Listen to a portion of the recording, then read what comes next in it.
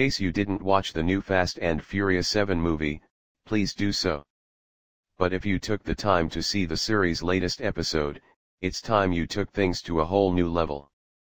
Since such a display of horsepower and physics-defying stunts will help you grow an appetite for speeding, it's best you did that in the virtual world.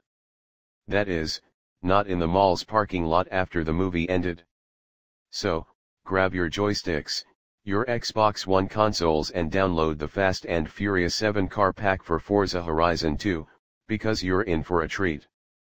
The pack was made available on April 7 for $5 and will feature 8 cars that will reconnect gamers to the Fast and Furious atmosphere. The star of the pack is Brian O'Connor's 1998 Toyota Supra, but we won't say a word on the car's role in the movie as nobody likes movie spoilers.